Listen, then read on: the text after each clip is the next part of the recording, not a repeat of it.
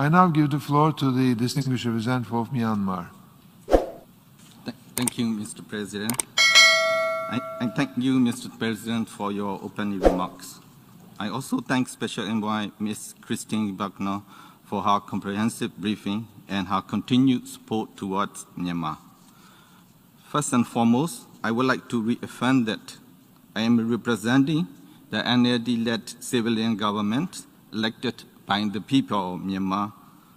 Right after the military coup, the committee representing Pirongzu Hluttaw, CRPH, was formed with members of parliament democratically elected by the people of Myanmar at the recently held free and fair general elections.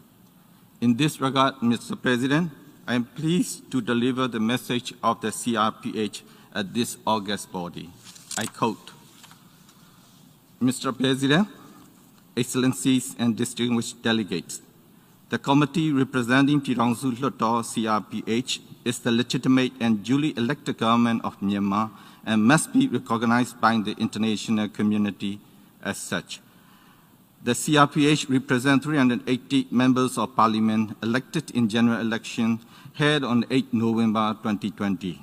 Thus, the members of CRPH are mandated by the people of Myanmar to represent the democratic will of the people and carry out the duties in accordance with the Constitution of the Republic of the Union of Myanmar. On 1st February 2021, the Commander-in-Chief of the military unjustly seized the sovereign power of the state by staging the coup d'etat in contravention of the 2008 Constitution. The people of Myanmar from all walks of life are unanimously opposing such unlawful actions of the military. All actions taken by the military in violation of the 2008 Constitution to remove the democratically elected government by force and State Administration Council emerge from such unlawful actions are deemed unconstitutional. Therefore, the illegal and unconstitutional military coup does not revoke the legitimate authority entrusted upon the CRPH by the people of Myanmar. Both the United Nations Charter and Universal Declaration of Human Rights recognize the self-determination and democratic form of government. In this regard, the legitimacy of CRPH is in line with the international laws and norms. Over the decades, the military ruthlessly deployed brutal techniques to oppress the people from all walks of life in Myanmar. Especially, the military used unspeakable violent methods such as forecast strategies to attack the ethnic minorities in the border areas, and this action no doubt amount to war crime and crimes against humanity. At the same time, the military never refrains from using violence against the people who are protesting the illegitimate military regime on the streets. Both people of Myanmar and the international family have repeatedly witnessed these brutal actions in 1988, 1996, 2007. The violence committed by the military against the people of Myanmar continues until today. However, the military enjoys impunity and cannot still be held into account. The Myanmar military overthrows a democratically elected government, shoots to kill the peaceful protesters on the streets, commit crimes targeting civilians, attacks the ambulance and health workers, arrests the democratically elected parliamentarians using unjust laws, issue arrest warrants without any legal basis, and breaches the fundamental human rights of the people of Myanmar. Not only do those actions endanger Myanmar and its people, both in physical and psychological forms, they also seriously pose threats towards regional security and prosperity of the international community. The military can no longer uphold the rule of law and protect the people and the country. Myanmar military has become the existential threat for Myanmar as a polity and civilized society. Now is not the time for the international community to tolerate the war crimes and crimes against humanity committed by Myanmar military. The international community must ensure that coup has no place in the modern world as bound by the UN Secretary General. In that regard, we, the committee representing Tirongsu-Hluttaw, CRPH, duly urge the United Nations Security Council, and international community that aspire to build peaceful and civilized global society to use any means necessary to take action against the Myanmar military and to provide safety and security for the people of Myanmar. End quote. Mr. President, as the democracy in Myanmar is at the nascent stage, the free and fair general elections successfully held on 8 November 2020 in Myanmar is indeed a significant milestone in our history. It was set by the people. The people of Myanmar has shown their eagerness and attachment to democracy through their ballots at the elections. They had also demonstrated their desire to build a nation where all the democratic values can be flourish, a place where each and every peace-loving individual can play a role in that nation building.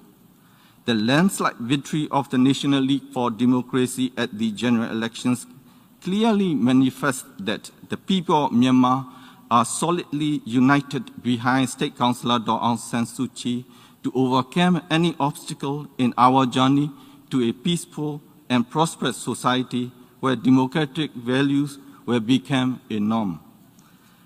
Mr. President, completely ignoring the people's desire, the Tatmadaw staged a coup on 1st February 2021. That was the day that the new parliament supposed to convene its first meeting. The military detained State Councillor Daw Aung San Suu Kyi, President U Win Myint, and other political leaders and civil activists. Since then, people from all strata of life have come out on the streets all over the country and expressed their disappointment with the military coup, as well as demanded the immediate release of all detainees and return of the state power to the people through the elected government. The people of Myanmar are resolute for achieving the demands. I agree with the Secretary General that the military is not acceptable. The military coup is not acceptable in this modern world, and the coup must fail. The people of Myanmar are resilient, perseverant, and united in fighting for the end of military coup. Immediate release of all unlawful detainees, return of the state power to the people, and restoration of democracy in Myanmar. It is attested to by the ongoing persistent protests throughout the nation since the military coup. It is crystal clear that we all do not want to go back to the system we used to be in before. Here, I wish to recall the words of Daw Aung San Suu Kyi said in her inspiring book, Freedom from Fear. I quote, "Within a system which denies the existence of basic human rights, fear tends to be the order of the day." End quote. Mr. President, at this important juncture, the continued and strong support from the international community is imperative for the people of Myanmar in our fight against the military regime. Taking this opportunity, I would like to thank all countries who have expressed their support towards the people of Myanmar. I also thank the Secretary General, Special Envoy, and the Special Reporter on Myanmar for their support. But the people of Myanmar still feel helpless. Mr. President, Excellencies, in addition to the existing support, we need further strongest possible action from the international community to immediately end the military coup, to stop oppressing the innocent people, to return the state power to the people, and to restore the democracy. As such, I would like to appeal all member states and the United Nations as follows. 1. Issue public statements to strongly condemn the military coup. 2. Do not recognize by any means the State Administration Council, and the military regime. 3. Urge the military regime to respect the result of the free and fair 2020 general elections. 4. Do not cooperate with the military and take the return of the state power to the people through the elected government. 5. Take all stronger possible measures to stop the violent and brutal acts committed by the security forces against peaceful demonstrators and end the military coup immediately. And 6. Support the CRPH. In conclusion, Mr. President, we will continue to fight for a government which is of the people, by the people, for the people. The people and the NLD-led government will double our efforts to make the country a democratic federal union. I wish to request the international community to extend their continued support in this regard. Mr. President, I believe that our fellow Myanmar people inside and outside the country are following this meeting via webcast with high interest. Please allow me to speak few words in Myanmar.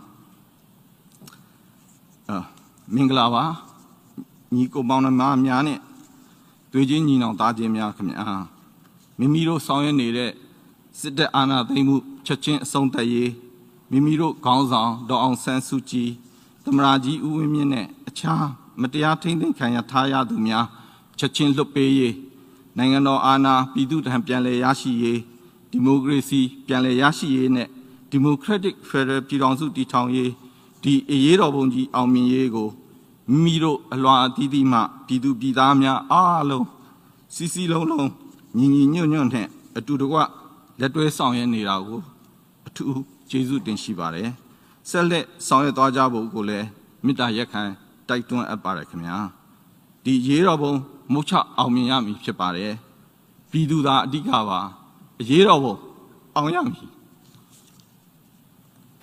And thank you, Mr. President.